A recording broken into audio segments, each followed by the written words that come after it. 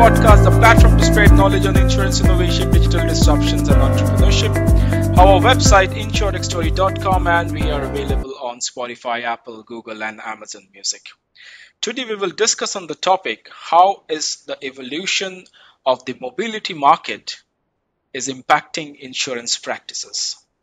And for now, I'm delighted to welcome our guest, Luca Resingnan, who is the Director of Insurance Intelligence at Capgemini, focusing on translating market and customer research into actionable insights that drive strategic decision making. His work includes implementing effective research methodologies to understand the big picture and help C-suite executives and senior business leaders assess the implication of innovation on their business strategy. Luca's primary areas of focus include Insurtech, blockchain, IoT trends, and many more. Lastly, but not the least, Luca also co-authored several reports on the evolution of the insurance industry. He works actively with the Insurtech community as a mentor and has been a guest speaker at several industry and academic events. So Luca, a warm welcome to the show. Thank you, sir. Appreciate it. Great to be here. So, to jumping to the agenda for the day, as the mobility market undergoes rapid transformation with the rise of shared mobility services, or even in the autonomous vehicles, field and electric transformation, how are insurance companies adopting to meet the changing needs of customers and mitigate any potential risk? It's kind of a transition that we are going on from vehicles that are essentially fuel led, and now we're moving to electric side, and how the transformation industry is changing in itself. So where do you see insurance doing its role out here? Yeah, great question. So I think we at Capgemini we spent a lot of time thinking about this question. In fact, we launched a report earlier this year, which is our War Property and Casualty Insurance Report 2023, that really speaks about this very topic, how to drive growth in this evolving mobility ecosystem. I think the starting point there is, first of all, to understand what customers want, if you like, and of course customers are excited about connected and alternate energy vehicles, are relatively excited about autonomous vehicles. But what we found is really that looking at the future, people are not replacing existing mobility options yet, but rather adding new ones. And really, I think this is really important to keep in mind that for the short and medium term, we're talking 2 to 4, 5 years, we're seeing the adoption of alternative transportation, including micro-mobility, multi-modal transportation, electric, shared, all of those beautiful things to double in the immediate future. But the reliance on the traditional cars to remain quite high. So I think that's really the start. It's an addition of options rather than a replacement. And I think this should inform insurers' strategy and really how they should think about this transformation. From that standpoint, as always, there is no one size fits all, but there is rather a series of options that become more relevant on the longer term, but for which we see perfectly viable customer segments today.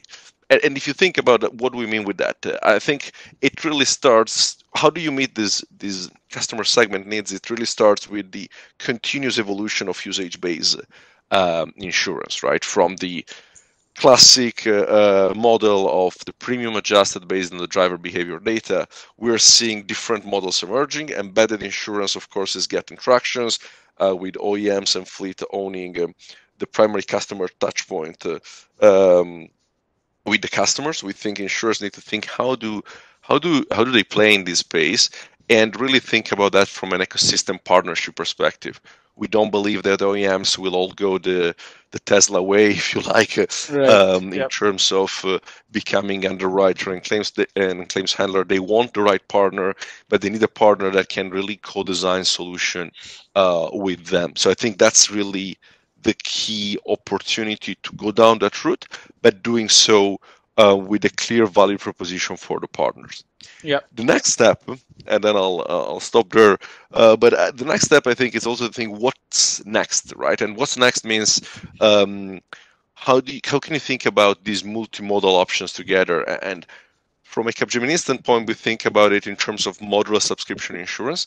The idea that basically you can offer a product that cover different type of transportation that enable you to move from point A to point B and have a comprehensive coverage, whether you're driving your car, jumping on an Uber, or taking a micromobility electric scooter as an example. So we think that's another option in terms of the way forward. This is not yet mainstream, but those insurers that can find the right way to bundle together coverage of different type and value-added services, we think will become increasingly successful in the future.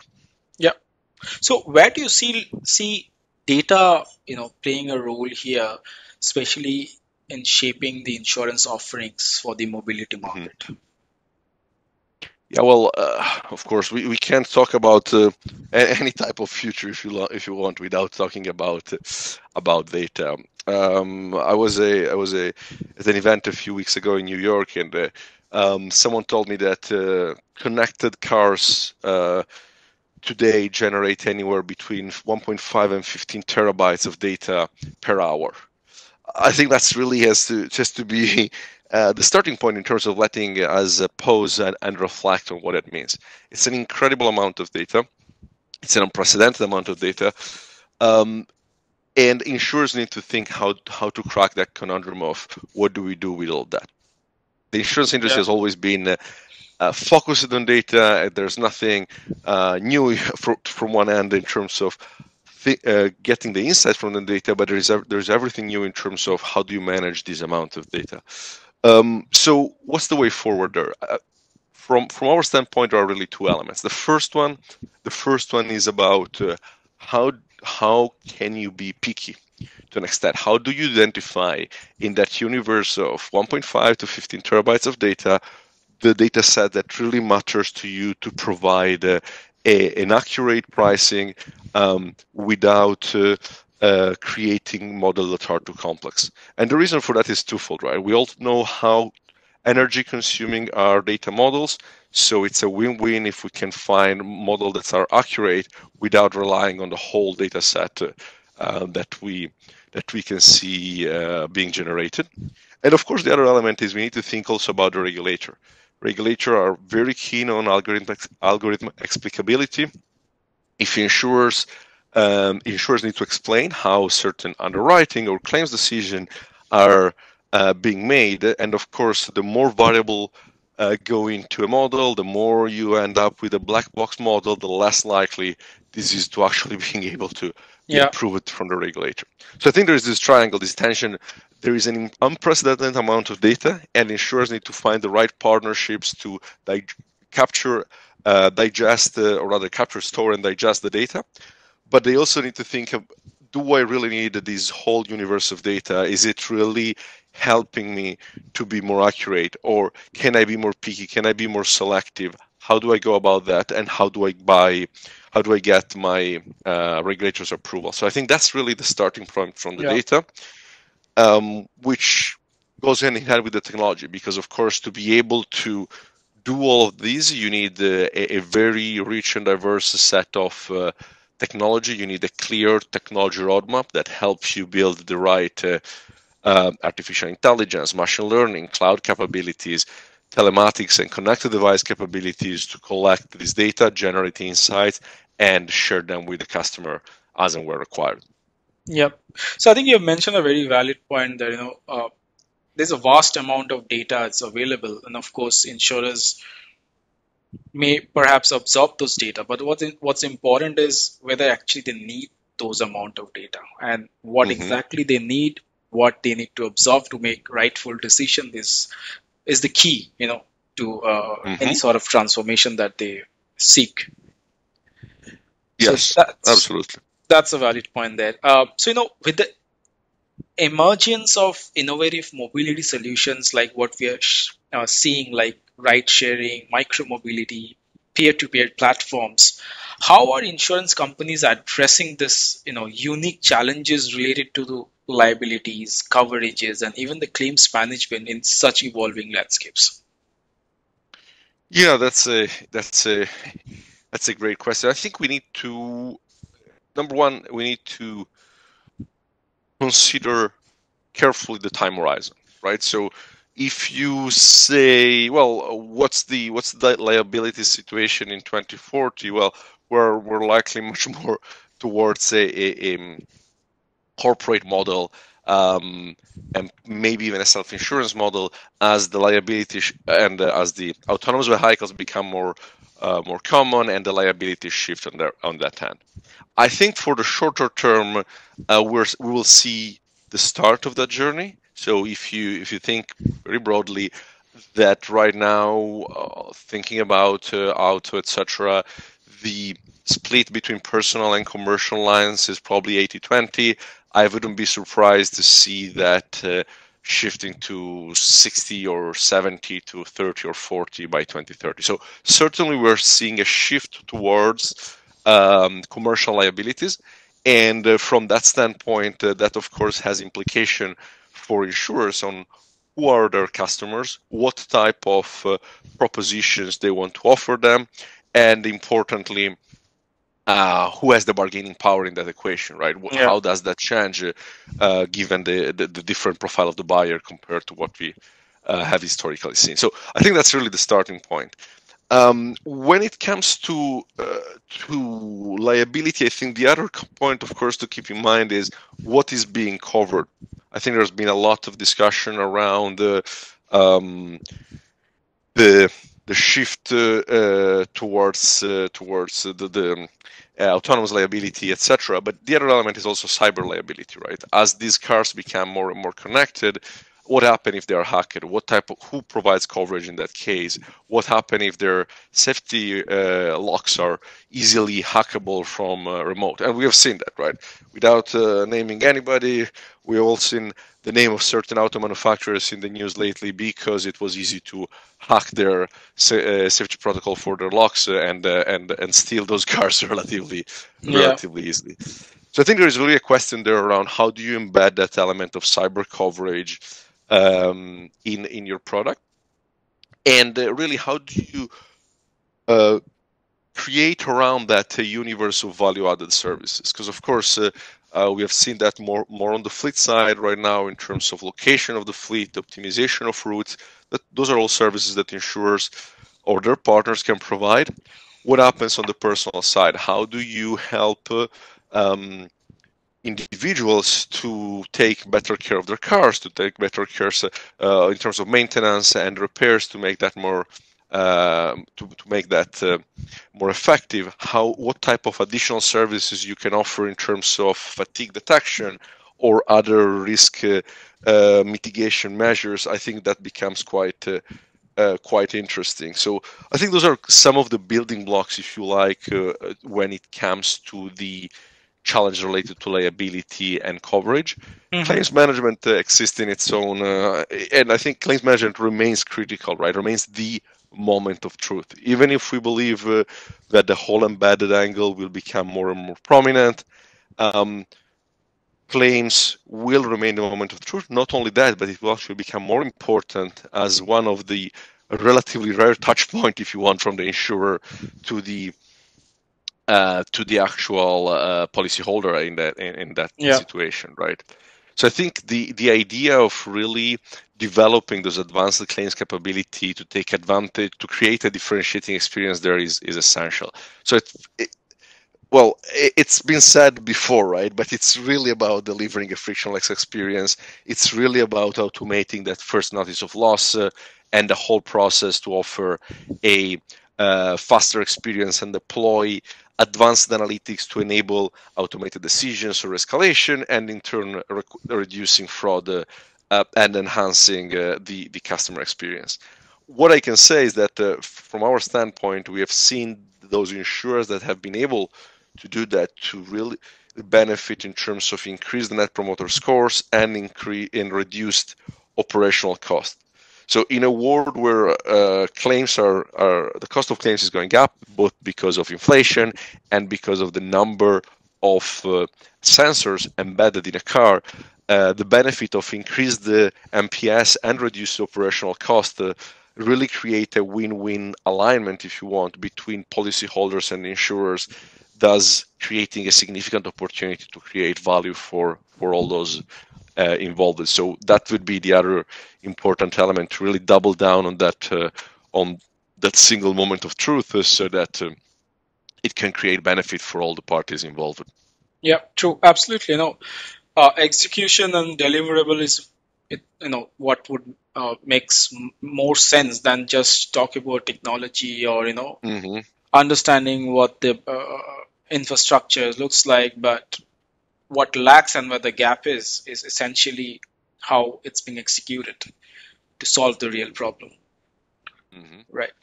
So, and talking about coverage, where do you see, or rather, how do you see insurance companies adopting their coverage models and products to meet the evolving needs of individuals, especially in the era of multi-modal transportation?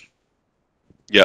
So again, I'd start with the customer, right? Because I think that's really what's the opportunity here for insurers to refocus on a genuine customer-centric approach. And according to the survey we completed as part of the report I was mentioning earlier, what we found is that in an ideal scenario, if you want, customers expect one policy that covers them irrespective of whether they're driving a car, a scooter, or whichever other transportation option they choose, rather than a traditional personal vehicle car insurance coverage. So I think that's where the preferences are moving towards, at least according to our study. So when I think about that, the question, it's a question of coverage, but I think it's also a question of mindset. So before going to the coverage,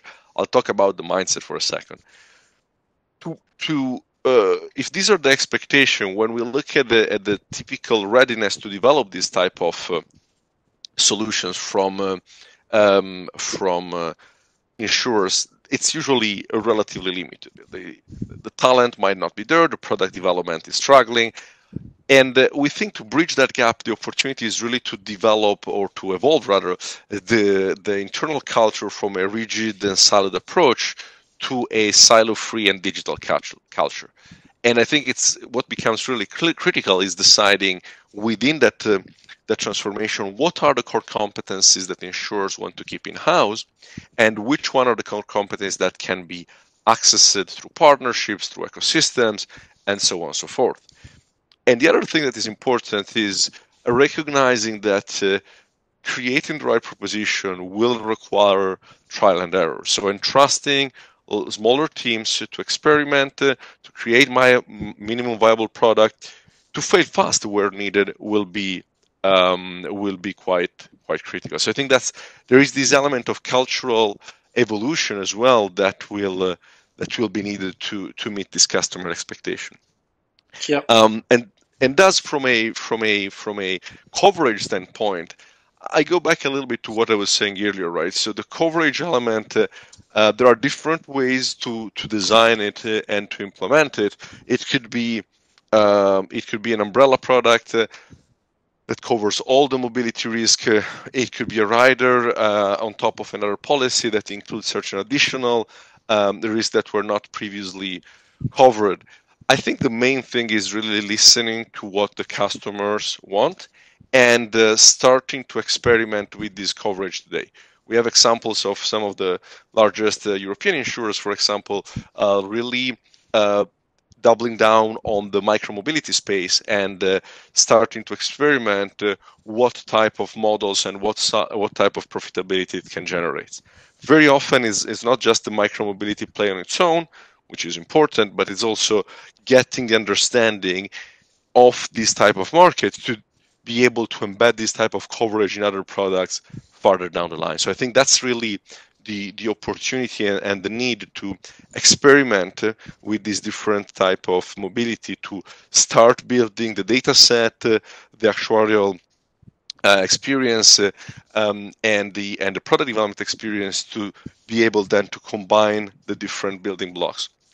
One thing I'll say to conclude on this point is that there is an opportunity in this coverage, in this product journey, if you like, to evolve from product developer to solution co-designer, and that's really important. I think it's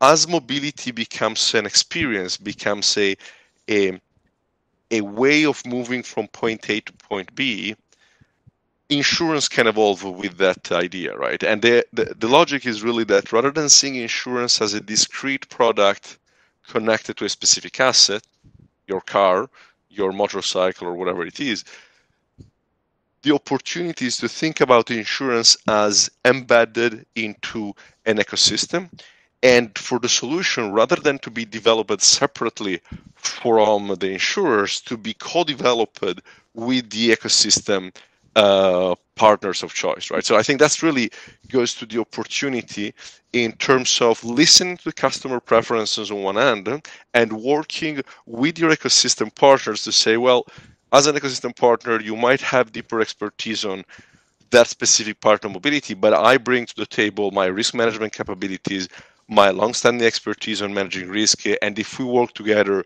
we can design a better customer journey, which hopefully increase the relevancy and the willingness to use them from the customer, thus making both of us happy.